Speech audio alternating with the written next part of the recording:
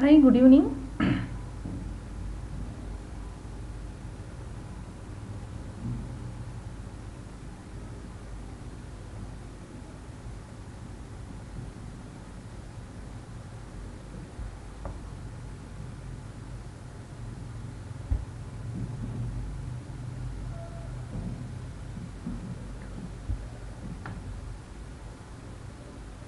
So good evening. Welcome to Unacademy live TNPSC YouTube session. Audible இருக்குங்களா? Welcome to Unacademy live. Abdul Kalam, Kalimurthy, Vivekanand, Kirti. So எல்லாருக்கும் good evening.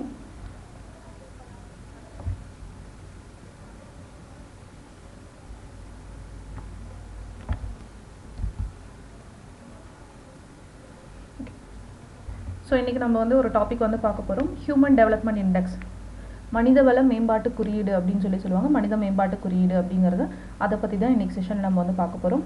இது எங்கே வந்து cover ஆகுது, நம்மளோட TNPSC சிலபஸில் எந்த யூனிட்டுக்கு கீழே இது கவர் ஆகுது அப்படின்னு சொல்லி பார்த்தீங்கன்னா, புதுசாக ஆட் பண்ணியிருக்க யூனிட் 9 டெவலப்மெண்ட் அட்மினிஸ்ட்ரேஷன் இன் தமிழ்நாடு, அதுக்கு கீழே தான் இந்த ஹியூமன் டெவலப்மெண்ட் இண்டெக்ஸ் அப்படிங்கிற டாபிக் வந்து கவர் ஆகுது.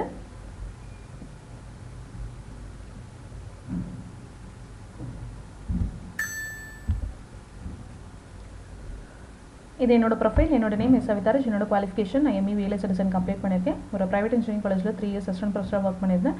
அது மட்டும் இல்லாமல் காம்படிட்டிவ் எக்ஸாமுக்கு ட்ரெயினராக இருந்திருக்கேன். நான் குரூப் 2 வந்து கிளியர் பண்ணியிருக்கேன்.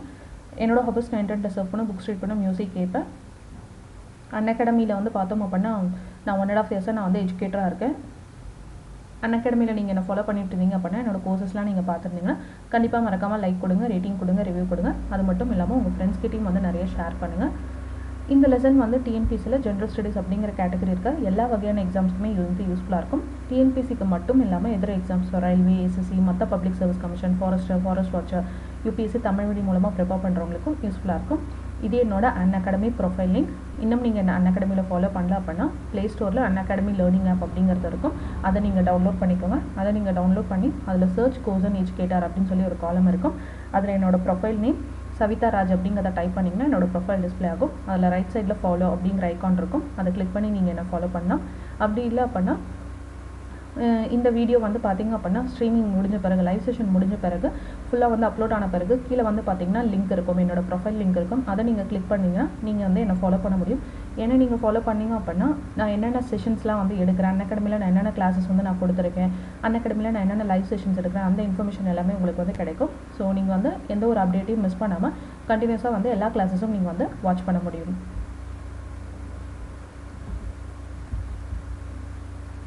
இதுதான் என்னோட ப்ரொஃபைல் லிங்க். ஸோ இதில் ரைட் சைடில் ஃபாலோ அப்படிங்கிற ஐக்கான் இருக்கும். அதை கிளிக் பண்ணி நீங்கள் வந்து என்னை ஃபாலோ பண்ணலாம். அன்அகாடமியில் வந்து பார்த்தோம் அப்படின்னா ப்ளஸ் சப்ஸ்கிரிப்ஷன் அப்படிங்கிற ஒரு கான்செப்ட் வந்து கொண்டு வந்திருக்காங்க. ஸோ ப்ளஸ் சப்ஸ்கிரிப்ஷன் அப்படிங்கிறது டிஎன்பிஎஸ்சிக்காக லான்ச் பண்ணியிருக்காங்க. இது என்ன அப்படின்னு சொல்லி பார்த்தீங்கன்னா உங்களுக்கு டெய்லி வந்து லைவ் செஷன்ஸ் அப்படிங்கிறது வந்து போகும். இப்போ எப்படி நீங்கள் வந்து லைவ் செஷன் வந்து நீங்கள் யூடியூப்பில் பார்க்குறீங்களோ அந்த மாதிரி அன்அகாடமி பிளாட்ஃபார்மில் லைவ் கிளாஸஸ் அப்படிங்கிறது வந்து பார்த்தீங்க அப்படின்னா போயிட்டுருக்கு. உங்களுக்கு அதில் வந்து என்ன அட்வான்டேஜ் அப்படின்னு சொல்லி பார்த்தீங்கன்னா உங்களுக்கு கிளாஸஸ் மட்டும் இல்லை, இப்போ இதில் நீங்கள் யூடியூப் செஷன் வந்து பார்த்தீங்கன்னா கிளாஸஸ் மட்டும்தான் வந்து வியூ பண்ண முடியும். ஸோ வந்து என்ன அப்படின்னா அன்அகாடமி ப்ளஸ் பொறுத்த வரைக்கும் உங்களுக்கு கிளாஸஸ் இருக்கும். அது மட்டும் இல்லாமல் materials, Tamil and English medium 2 பேத்துக்குமே வந்து மெட்டீரியல்ஸ் அவைலபிளாக இருக்கும். அதை நீங்கள் அதை டவுன்லோட் பண்ணிக்கலாம். அது மட்டும் இல்லாமல் உங்களுக்கு டெஸ்ட் சீரீஸும் வந்து அதில் வந்து இன்க்ளூட் ஆகும். அந்த மாதிரி நிறைய அட்வான்டேஜஸ் அப்படிங்கிறது அன்அகாடமி ப்ளஸ் கோர்சஸில் வந்து இருக்குது. ஸோ டிஎன்பிஎஸ்சிக்காக கிட்டத்தட்ட ஒரு 30 எஜுகேட்டர்ஸ் வந்து டிஎன்பிஎஸ்சிக்காக செஷன்ஸ் வந்து கொடுத்துட்ருக்கோம்.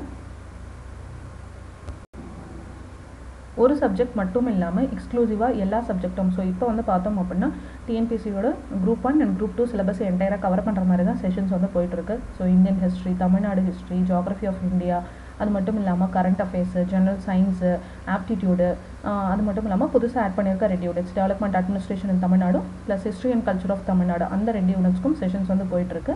இந்த மந்த்துக்கு நான் வந்து டெவலப்மெண்ட் அட்மினிஸ்ட்ரேஷன் இன் தமிழ்நாடுங்கிற யூனிட் வந்து நான் கவர் பண்ணிகிட்ருக்கேன். அது மட்டும் இல்லாமல் ஜென்ரல் சயின்ஸில் கெமிஸ்ட்ரிக்கும் நான் கிளாஸஸ் வந்து எடுத்துகிட்ருக்கேன். ஆல்ரெடி நீங்கள் அன்அகாடமி ப்ளஸில் இருந்தீங்க அப்படின்னா என்னோடய கோர்சஸ் எல்லாத்தையும் நீங்கள் வந்து அக்சஸ் பண்ண முடியும். ஸோ இண்டிவிஜுவல் கிளாஸஸ் மட்டும் இல்லாமல் ஒரு யூனிட்டை 2-3 எஜுகேட்டரும் சேர்ந்து செஷன்ஸ் வந்து கொடுத்துட்ருக்கோம். ஸோ அது மூலமாக என்ன அப்படின்னா ஒரு யூனிட்டை 2-3 எஜுகேட்டர்ஸ் வந்து சேர்ந்து கிளாஸஸ் வந்து கவர் பண்ணுவாங்க. ஸோ அட் ஸ்ட்ரெச்சில் என்ன அப்படின்னா ஒரு யூனிட்டை வந்து ஃபாஸ்ட்டாக வந்து கவர் பண்ண முடியும். So in addition to that individual கிளாஸஸும் இருக்குது. ஸோ இந்த மாதிரி நிறைய அட்வான்டேஜஸ் அப்படிங்கிறது உங்களுக்கு வந்து ப்ளஸ் கிளாஸில் இருக்குது. நீங்கள் இந்த ப்ளஸ் கிளாஸில் ஜாயின் பண்ணுற இன்ட்ரெஸ்ட் இருந்துச்சு அப்படின்னா உங்களோட அன்அகாடமி லேர்னிங் ஆப்பில் டிஎன்பிசிங்கிற கேட்டகரி வந்து சூஸ் பண்ணிக்கோங்க. ஸோ இங்கே சூஸ் பண்ண மாதிரி டிஎன்பிசின்னு சூஸ் பண்ணிங்கன்னா அதில் ப்ளஸ் அப்படிங்கிற ஆப்ஷன் இருக்கும். அதை நீங்கள் கெட் சப்ஸ்கிரிப்ஷன் அப்படிங்கிறத கிளிக் பண்ணிங்கன்னா உங்களுக்கு இந்த சப்ஸ்கிரிப்ஷன் பேஜ் வந்து டிஸ்பிளே ஆகும். ஸோ இதான் அந்த சப்ஸ்கிரிப்ஷன் டீட்டெயில்ஸ். ஸோ இதில் நிறைய கேட்டகரி இருக்குது. நீங்கள் 1 மாதத்துக்கு மட்டும் ஜாயின் பண்ணலாம், இல்லை 3 மாதத்துக்கு ஜாயின் பண்ணிக்கலாம், 6 மாதத்துக்கு ஜாயின் பண்ணலாம், 12 மாதத்துக்கு, 24 மாதம். இப்போ நீங்கள் 12 மாதத்துக்கு ஜாயின் பண்ணிங்க அப்படின்னா உங்களுக்கு ப்ரிலிம்ஸ்க்கும் கிளாஸஸ் இருக்கும், மெயின்ஸுக்கும் இருக்கும். அது மட்டும் இல்லாமல் இன்டர்வியூ கைடன்ஸும் உங்களுக்கு வந்து கிடைக்கும். இந்த மாதிரி நிறைய ஃபெசிலிட்டிஸ் அப்படிங்கிறது வந்து ப்ளஸ் கிளாஸஸில் வந்து இருக்குது. ஸோ நீங்கள் ஜாயின் பண்ணும்போது இது என்னோட ரெஃபரல் கோட் reachsaviraj2451 அப்படிங்கிற ரெஃபரல் கோட் நீங்கள் கொடுத்து ஜாயின் பண்ணிங்கன்னா உங்களுக்கு வந்து டிஸ்கவுண்ட் வந்து கிடைக்கும். கிட்டத்தட்ட வந்து ஒரு 20% வந்து டிஸ்கவுண்ட் கிடைக்கும். reachsaviraj2451 அப்படிங்கிற என்னோட கோட் யூஸ் பண்ணுறது மூலமாக 10% டிஸ்கவுண்ட்டும். அது மட்டும் இல்லாமல் உங்களோட அன்அகாடமி ஆப்பில் நிறைய ஃப்ரீ லெசன்ஸும் இருக்குது. அதை நீங்கள் வாட்ச் பண்ணுறது மூலமாக உங்களுக்கு கிரெடிட்ஸ் அப்படிங்கிறது இருக்கும். இந்த கிரெடிட்ஸ் அப்ளை பண்ணும்போது ஒரு 10%, என்னோட ரெஃபரல் கோட் reachsaviraj2451 அப்ளை பண்ணும்போது ஒரு 10%. ஸோ ஓவராலாக உங்களுக்கு 20% வந்து டிஸ்கவுண்ட் அப்படிங்கிறது கிடைக்கும். உங்களால் ஃபுல் அமௌண்ட் அட்டஸ்டிச்சில் பே பண்ண முடியல அப்படின்னா உங்களுக்காகவே மந்த்லி பே பண்ணக்கூடிய இஎம்ஐ ஃபெசிலிட்டியும் வந்து அவைலபிளாக இருக்குது. அதை நீங்கள் வந்து யூஸ் பண்ணிக்கலாம். அது மட்டும் இல்லாமல் வந்து பார்த்தோம் அப்படின்னா உங்களுக்கு கிரெடிட் கார்டு வச்சு பே பண்ணலாம், ஏடிஎம் கார்டு வச்சு பே பண்ணலாம், நெட் பேங்கிங் ஃபெசிலிட்டி இருக்குது, கூகுள் பே ஆப்ஷனும் இருக்குது. இது எல்லா ஃபெசிலிட்டிஸும் நீங்கள் வந்து யூஸ் பண்ணிக்கலாம். ஸோ இதுதான் என்னோட ரெஃபரல் கோட் reachsaviraj2451 அப்படிங்கிறது. ஸோ தேவைப்படுறவங்க இதை வந்து யூஸ் பண்ணிக்கலாம். இன்றைக்கி கிளாஸில் வந்து பார்த்திங்கன்னா ஹியூமன் டெவலப்மெண்ட் இண்டெக்ஸ், மனித மேம்பாட்டு குறியீடு அப்படின்னா என்னன்னு தான் தெரிஞ்சுக்க போகிறோம். ஓகேங்களா?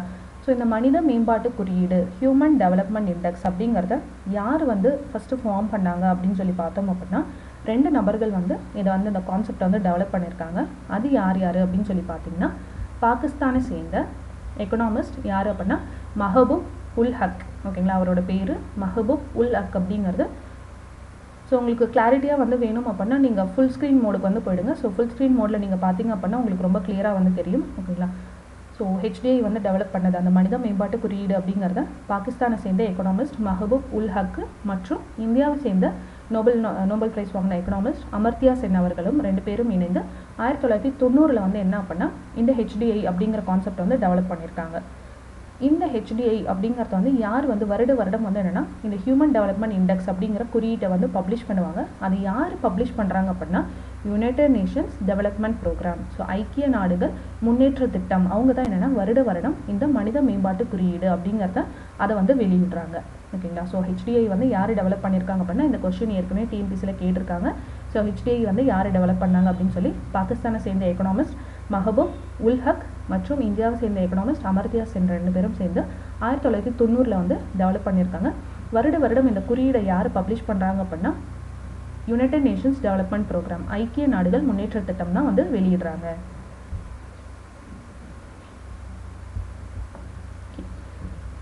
ஸோ இந்த HDI இதனால் என்ன யூஸ் இருக்குது அப்படின்னு சொல்லி பார்த்தீங்கன்னா வருடம் இந்த HDIங்கிற குறியீடு வந்து எதுக்காக வெளியிடுறாங்க அப்படின்னு சொல்லி பார்த்தீங்கன்னா ஒரு கவர்மெண்ட் ஒரு நாட்டோட கவர்மெண்ட் இருக்குது அப்படின்னா அந்த நாட்டில் இருக்கக்கூடிய மக்களோட வாழ்க்கை தரம் வாழ்வாதாரம் எப்படி இருக்குது அப்படிங்கிறத வந்து தெரிஞ்சுக்கிறதுக்காக தான். ஓகேங்களா? ஸோ வந்து நம்ம வந்து நம்மளோட மக்களோட வாழ்க்கை நிலைமை அப்படிங்கிறது பின்தங்கி இருக்கா, ரொம்ப மோசமாக இருக்கா, இல்லை நம்ம வந்து முன்னேற்றம் அடைஞ்சிருக்கோமா, போன வருஷத்துக்கு இந்த வருஷம் பெட்டராக இருக்கா லைஃப் ஸ்டைல் அப்படிங்கிறத வந்து தெரிஞ்சுக்கிறதுக்காக தான். அந்த கவர்மெண்ட் அதை பற்றி தெரிஞ்சுக்கிறதுக்காக தான் முக்கியமாக இந்த HDI அப்படிங்கிறத வந்து பார்த்திங்கன்னா அதை வந்து வெளியிடுறாங்க. அது மூலமாக அந்த கவர்மெண்ட் அந்த மக்களுக்கு தேவையான நலத்திட்டங்கள் எல்லாம் வந்து செயல்படுத்தணும். அந்த காரணத்துக்காக தான் இந்த HDI அப்படிங்கிற மனித மேம்பாட்டு குறியீடை வந்து வெளியிட்டு இருக்காங்க. ஸோ 1990 வருஷம் வந்து வெளியிடுறாங்க. யார் வெளியிடுறாங்கன்னா யுனைடெட் நேஷன்ஸ் டெவலப்மெண்ட் ப்ரோக்ராம் ஐக்கிய நாடுகள் முன்னேற்ற கூட்டமைப்பு தான் வெளியிட்டு இருக்காங்க. ஓகேங்களா? ஸோ அதுதான் இதை பொறுத்த வரைக்கும் 3 விஷயங்களை வந்து கன்சிடர் பண்ணிக்கிறாங்க. ஓகேங்களா? ஸோ 3 விஷயங்களை வந்து கன்சிடர் பண்ணி இதை மனித மேம்பாட்டு குறியீடு அப்படிங்கிறத வந்து வெளியிடுறாங்க. என்னென்ன விஷயங்கள் அப்படின்னு சொல்லி பார்த்தீங்கன்னா அந்த 3 விஷயங்கள். ஒன்று வந்து ஆவரேஜாக ஒரு மனிதன் அந்த கண்ட்ரியில் இருக்கக்கூடிய மனிதர்கள் எவ்வளோ நாள் வந்து உயிர் வாழறாங்க அப்படிங்கிறது. ஓகேங்களா? ஸோ ஆவரேஜ் லைஃப் எக்ஸ்பெக்டன்சி அப்படிங்கிறது ஸோ அதான். ஸோ வாழ்நாள் ஆயுட்காலம் ஆவரேஜாக அவங்க வந்து பிறந்ததுலேருந்து எத்தனை வருடங்கள் வந்து உயிர் வாழ்கிறாங்க அப்படிங்கிறதும். அதை தொடர்ந்து வந்து பார்த்திங்கன்னா எஜுகேஷனல் அட்டைன்மெண்ட்ஸ். ஸோ கல்வியில் அவங்க என்னென்ன வந்து சாதனை பண்ணியிருக்காங்க, கல்வியோட அடைவுகள் என்னென்ன வந்து அச்சீவ் பண்ணியிருக்காங்க, ஸோ லிட்ரஸி வந்து இம்ப்ரூவ் பண்ணியிருக்காங்களா, அந்த மாதிரி விஷயங்கள் எல்லாத்தையும் வந்து கணக்கில் வந்து எடுத்துக்கிறாங்க. மூணாவது விஷயம் அவங்களோட வாழ்க்கை தரம் ஸ்டாண்டர்ட் ஆஃப் லிவிங் வந்து எப்படி இருக்குது, அந்த ஸ்டாண்டர்ட் ஆஃப் லிவிங் வாழ்க்கை தரமை வந்து எப்படி கணக்கிடுறாங்க அப்படின்னு சொல்லி பார்த்தீங்கன்னா அந்த கண்ட்ரியோட ஜிடிபி ஓகேங்களா. ஸோ தனிநபர் வருமானம் அதை பேஸ் பண்ணி இருக்கக்கூடிய ஜிடிபி கிராஸ் டொமஸ்டிக் ப்ராடக்ட் அப்படிங்கிறது வந்து பார்த்திங்கன்னா எப்படி இருக்குது. இந்த 3 விஷயங்களை வச்சு தான் ஒரு கண்ட்ரியோட ஹெச்டிஐ அப்படிங்கிறத வந்து பார்த்திங்கன்னா வெளியிடுறாங்க ஓகேங்களா. ஸோ யூஎன்டிபி இந்த 3 விஷயங்களை வந்து கன்சிடர் பண்ணிக்கிறாங்க.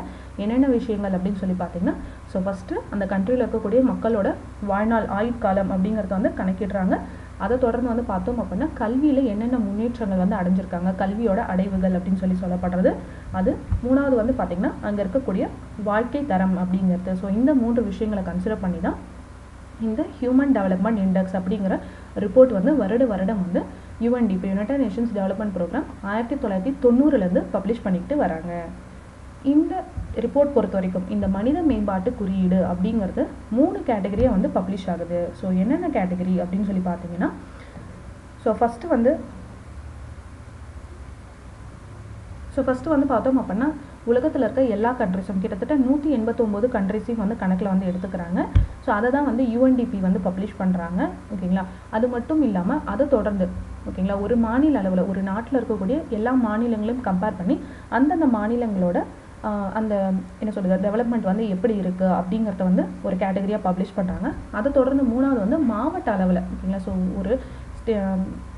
ஒரு ஸ்டேட்டோட டிஸ்ட்ரிக்ட்கள் எல்லாம் அந்த டிஸ்ட்ரிக்ட்டுகள் எல்லாம் எப்படி வந்து அந்த ஹியூமன் டெவலப்மெண்ட் இண்டெக்ஸ் வந்து இருக்குது அப்படிங்கிறத 3 பிரிவாக வந்து இதை வந்து வெளியிடுறாங்க ஓகேங்களா. ஸோ ஃபஸ்ட்டு எல்லா கண்ட்ரிஸோடும் கம்பேர் பண்ணியும் அது தொடர்ந்து ஒரு கண்ட்ரிக்குள்ளே இருக்க ஸ்டேட்ஸ் எல்லாம் கம்பேர் பண்ணி வெளியிடுறாங்க.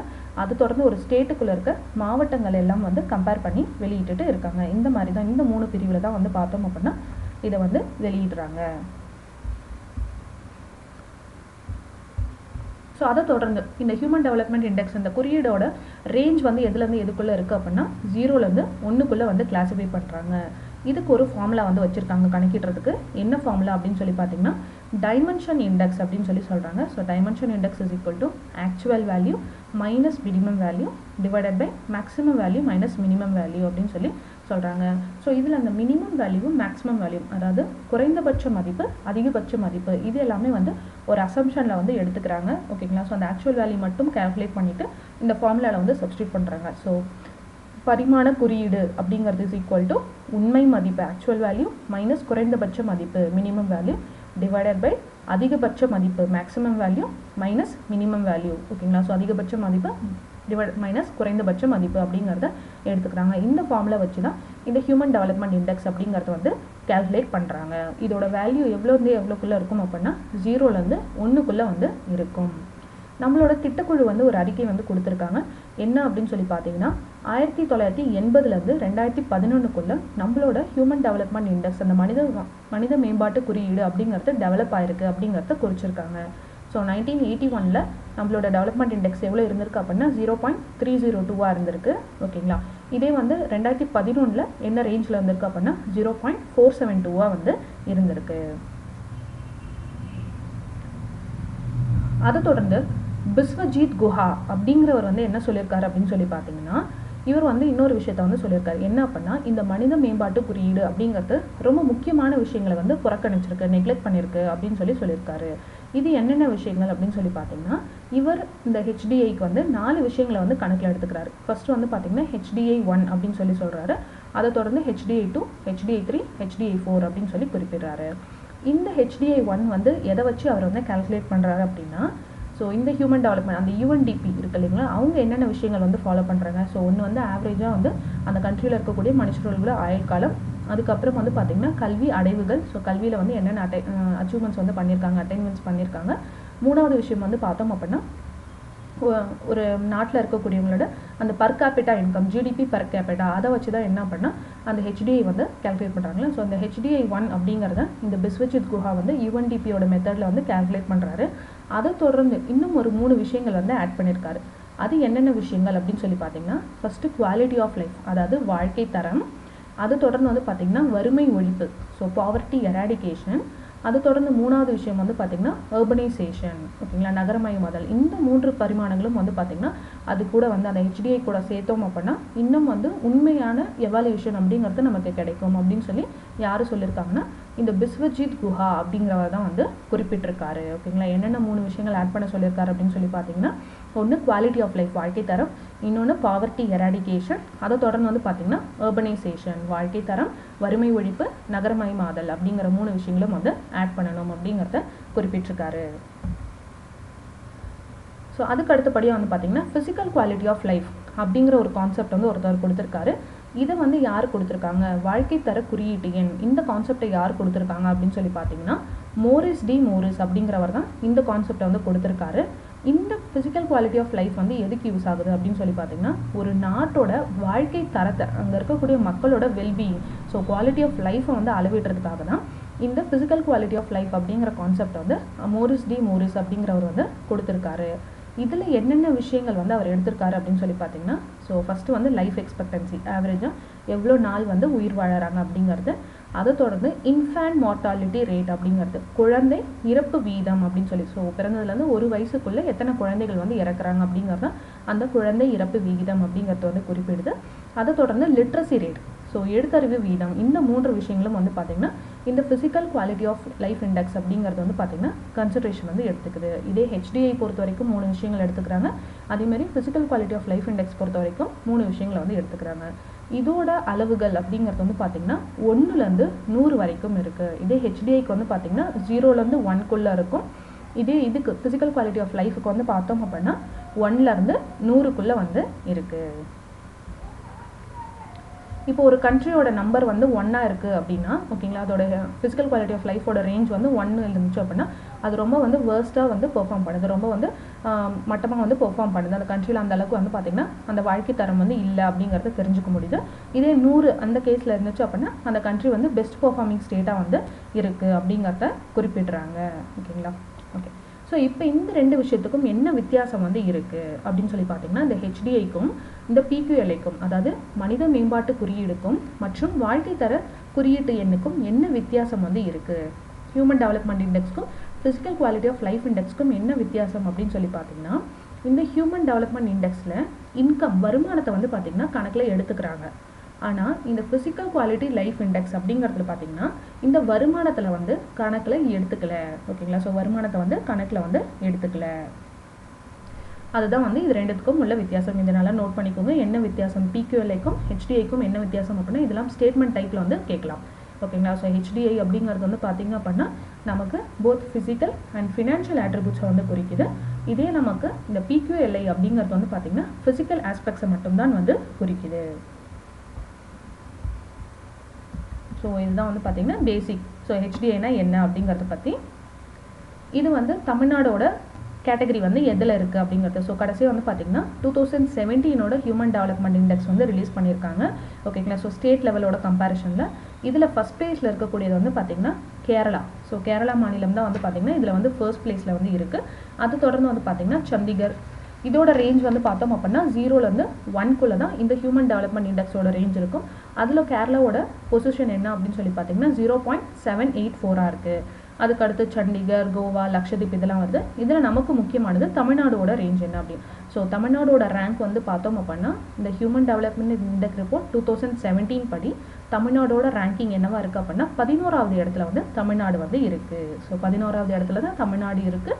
எவ்வளோ பாயிண்ட்ஸோட அப்படின்னு சொல்லி பார்த்தீங்கன்னா 0.708 இதான் வந்து தமிழ்நாடோட பாயிண்ட். இந்த பாயிண்ட்ஸோட தமிழ்நாடு வந்து ஹியூமன் மனித மேம்பாட்டு குறியீடு 2017 படி தமிழ்நாடோட ரேங்கிங் 11வது இடத்துல இருக்குது. மனித மேம்பாட்டு குறியீடு 2017 படி முதல் இடத்துல இருக்கக்கூடிய மாநிலம் வந்து கேரளா. இதே கடைசி இடத்துல இருக்கக்கூடிய மாநிலம் வந்து எது அப்படின்னு சொல்லி பார்த்தீங்கன்னா பீகார். ஸோ பீகாரோட கேட்டகரி வந்து பார்த்தோம் அப்படின்னா அதோட பாயிண்ட்ஸ் வந்து எவ்வளோ இருக்குது அப்படின்னா 0.566. ஓகேங்களா, ஸோ 0.566 அதுதான் வந்து பீகாரோட பாயிண்ட்டு. ஓகே, ஸோ HDI 2017 படி மனித மேம்பாட்டு குறியீடு 2017 படி முதலிடத்தில் இருக்கக்கூடிய மாநிலம் கேரளா. ஸோ இப்போ வாய்ஸ் ஓகேங்களா?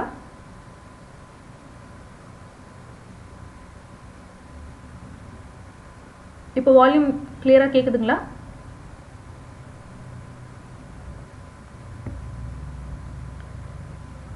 So human development index report 2017 படி பெஸ்ட் பர்ஃபார்மிங் ஸ்டேட்டாக வந்து கேரளா இருக்குது. 11வது இடத்துல வந்து பார்த்திங்கன்னா தமிழ்நாடு வந்து இருக்குது. கடைசி இடத்துல வந்து பீகார் வந்து இருக்குது. இது இப்போ லேட்டஸ்ட்டாக ரிலீஸ் பண்ண ஹியூமன் டெவலப்மெண்ட் இண்டெக்ஸ் ரேங்கிங் ஓகேங்களா. UNDP ரிலீஸ் பண்ண லேட்டஸ்ட் ரேங்கிங் இது. இதில் வந்து ஃபஸ்ட்டு பொசிஷனில் வந்து எந்த கண்ட்ரி இருக்குது அப்படின்னா நார்வே இருக்குது. ரெண்டாவது பொசிஷனில் ஸ்விட்சர்லாந்து, மூணாவது பொசிஷனில் அயர்லாந்து. இந்த 3 கண்ட்ரிஸும் ஞாபகம் வச்சுக்கலாம். டாப் 3 கண்ட்ரிஸ் வந்து என்னென்ன அப்படின்னு சொல்லி பார்த்தீங்கன்னா நார்வே, அதை தொடர்ந்து ஸ்விட்சர்லாந்து, அதை தொடர்ந்து 3வது இடத்துல அயர்லாந்து வந்து இருக்குது ஓகேங்களா. இதில் இந்தியாவோட ரேங்கிங் என்ன அப்படிங்கிறது தான் நமக்கு ரொம்ப முக்கியம். ஸோ இந்தியாவோட ரேங்கிங் என்ன அப்படின்னா இந்த UNDP ரிலீஸ் பண்ண 2019 ரேங்கிங்கில் இந்தியாவோட இடம் வந்து 129. நம்ம எவ்வளோ பாயிண்ட்ஸ் வந்து செக்யூர் பண்ணியிருக்கோம் அப்படின்னா 0.647 0.647 தான் நம்மளோட பாயிண்ட்ஸு. ஸோ 0லேருந்து 1 வரைக்கும் இருக்கக்கூடிய கேட்டகரியில் நம்ம ரொம்ப வந்து பெஸ்ட்டாகவும் பெர்ஃபார்ம் பண்ணல, ரொம்ப வேர்ஸ்ட்டாகவும் பெர்ஃபார்ம் பண்ணல. நம்ம வந்து ஒரு மீடியம் பெர்ஃபார்மிங் ஸ்டேட்டாக இருக்கும். ரெண்டுத்துக்கும் நடுவில் தான் நம்ம வந்து இருக்கோம் ஓகேங்களா. ஸோ 0.5க்கு கொஞ்சம் அதிகமாக இருக்கும். 0.647 அப்படிங்கிறது தான் நம்மளோட human development இண்டெக்ஸோட value. HDI value வந்து 2019க்கு எவ்வளோ அப்படின்னா 0.0647. எத்தனாவது ரேங்கிங் வந்து இந்தியா இருக்குது அப்படின்னா 129 ஓகேங்களா. அதை தொடர்ந்து ஸோ 2017 ரேங்கிங் படி தமிழ்நாடு ஓவராலாக ஸ்டேட் பர்ஃபார்மன்ஸில் தமிழ்நாடு வந்து 11வது இடத்துல இருக்குதுன்னு நம்ம பார்த்தோம் இல்லைங்களா. அதில் டாப் 5 டிஸ்ட்ரிக்ஸ் எது, பாட்டம் 5 டிஸ்ட்ரிக்ஸ் எது அப்படிங்கிறத நம்ம தெரிஞ்சு வச்சுக்கலாம் ஓகேங்களா. மனித மேம்பாட்டு குறியீடில் டாப் 5 டிஸ்ட்ரிக்ஸ் வந்து பார்த்திங்கன்னா ஃபஸ்ட்டு பெஸ்ட் பர்ஃபார்மிங்கில் வந்து கன்னியாகுமரி இருக்குது. அதை தொடர்ந்து விருதுநகர், 3வது இடத்துல தூத்துக்குடி, 4வது இடத்துல சென்னை, 5வது இடத்துல காஞ்சிபுரம். இது வந்து பெஸ்ட் பர்ஃபார்மிங் டிஸ்ட்ரிக்ஸில் ஓகேங்களா. ஸோ டாப் 5 டிஸ்ட்ரிக்ஸில் மனித மேம்பாட்டு குறியீடில் அந்த டாப் 5 டிஸ்ட்ரிக்டில் வந்து எதாவது இருக்குது அப்படின்னா கன்னியாகுமரி, அதை தொடர்ந்து விருதுநகர், 3வது தூத்துக்குடி, 4வது சென்னை, அதை தொடர்ந்து வந்து காஞ்சிபுரம் வந்து இருக்குது. இதே பாட்டமில் ரொம்ப வந்து பார்த்திங்கன்னா கம்மியாக பர்ஃபார்ம் பண்ணுற டிஸ்ட்ரிக்ஸில் என்னென்ன இருக்குது அப்படின்னா திருவாரூர், விழுப்புரம், தேனி, பெரம்பலூர், அரியலூர் ஓகேங்களா. பாட்டம் 5 டிஸ்ட்ரிக்ஸில் திருவாரூர், விழுப்புரம், தேனி, பெரம்பலூர், அரியலூர். இதில் முக்கியமானது என்ன அப்படின்னா நமக்கு இந்த ஃபஸ்ட்டு 3 டிஸ்ட்ரிக்ஸ் நமக்கு ஞாபகம் இருக்கணும், டாப் 5 டிஸ்ட்ரிக்ஸ். அப்போ ஹியூமன் டெவலப்மெண்ட் இண்டெக்ஸ் 2017 படி தமிழ்நாட்டில் பெஸ்ட் பர்ஃபார்மிங் டிஸ்ட்ரிக்ஸாக டாப் டிஸ்ட்ரிக்டாக எது இருக்குது அப்படின்னா கன்னியாகுமரி இருக்குது. கன்னியாகுமரியை தொடர்ந்து விருதுநகர் இருக்குது, அதை தொடர்ந்து தூத்துக்குடி, 4வது இடத்துல சென்னை இருக்குது, 5வது இடத்துல காஞ்சிபுரம் வந்து இருக்குது. ஸோ இதுதான் வந்து பார்த்திங்கன்னா இந்த ஹியூமன் டெவலப் இண்டெக்ஸ் பொறுத்த வரைக்கும் ஓகேங்களா. இந்த நோட்ஸ் வந்து பார்த்திங்கன்னா புது 11th ஸ்டாண்டர்ட் எக்கனாமிக் புக் இருக்கு இல்லைங்களா. ஸோ அதில் தான் வந்து எடுத்திருக்கு. ஸோ ஃபஸ்ட்டு இதில் வந்து என்னென்ன கொஸ்டின்ஸ் வந்து கேட்கலாம் அப்படின்னா இந்த ஹியூமன் டெவலப்மெண்ட் இண்டெக்ஸை யார் டெவலப் பண்ணாங்க அப்படின்னு கேட்கலாம். எந்த ஆண்டு யார் டெவலப் பண்ணாங்க அப்படின்னு சொல்லி பார்த்தீங்கன்னா மஹபூப் உல் ஹக், பாகிஸ்தானை சேர்ந்த மஹபூப் உல் ஹக்கும் இந்தியாவோட எக்கனாமிஸ்ட் அமர்த்தியா சென் அவர்களும் டெவலப் பண்ணியிருக்காங்க. எந்த ஆண்டு டெவலப் பண்ணாங்கன்னு கேட்கலாம். 1990 வந்து டெவலப் பண்ணியிருக்காங்க. இந்த ரிப்போர்ட்டை ஓகேங்களா, இந்த மனித மேம்பாட்டு குறியீடு HDI report, human development index ரிப்போர்ட்டை யார் பப்ளிஷ் பண்ணுறாங்கன்னு கேட்கலாம். யுனைடெட் நேஷன்ஸ் டெவலப்மெண்ட் ப்ரோக்ராம் தான் பப்ளிஷ் பண்ணுறாங்க. எந்த ஆண்டுலேருந்து பப்ளிஷ் பண்ணுறாங்க அப்படின்னா 1990. இது வருடம் வந்து பப்ளிஷ் பண்ணுவாங்க ஓகேங்களா. ஸோ 1990 பப்ளிஷ் பண்ணிட்டு இருக்காங்க.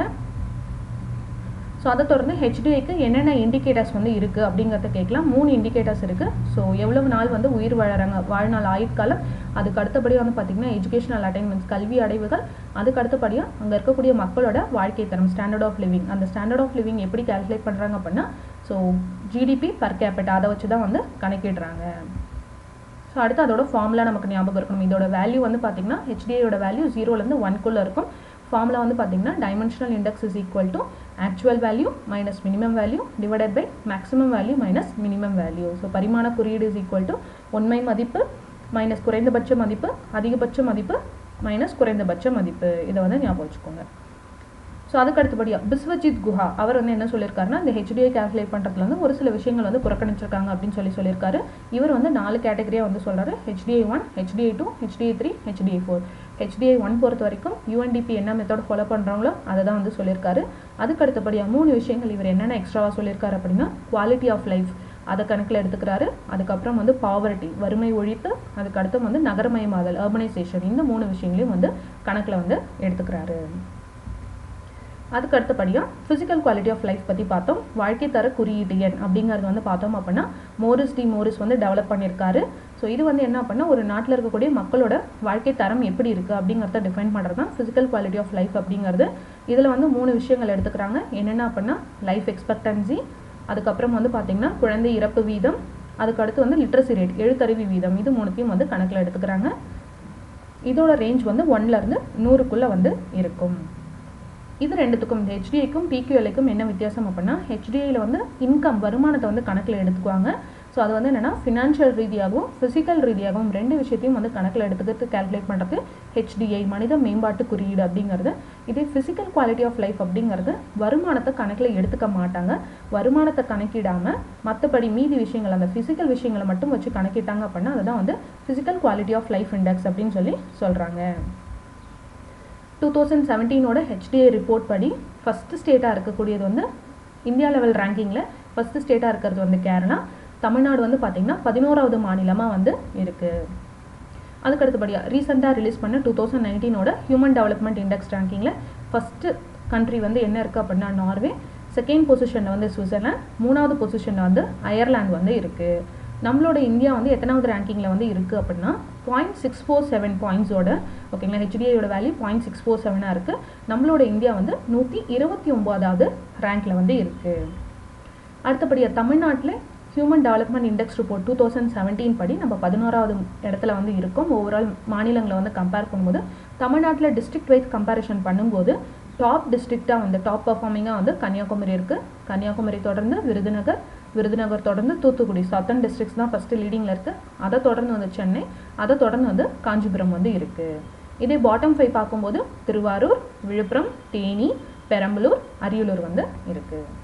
ஸோ இதுதான் வந்து பார்த்திங்கன்னா இந்த HDI பற்றின முக்கியமான விஷயங்கள்.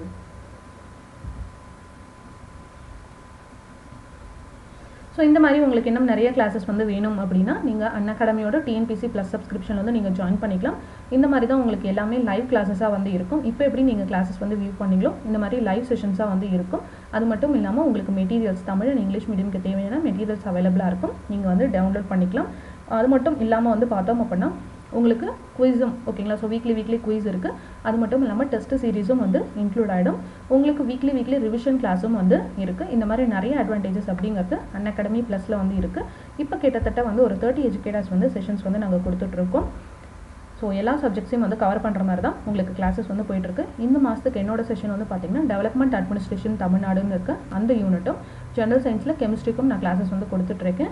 ஸோ நீங்கள் ஆல்ரெடி வந்து Unacademyயில் வந்து இருந்தீங்க அப்படின்னா ப்ளஸ் கோர்ஸில் நீங்கள் ஜாயின் பண்ணிக்கலாம்.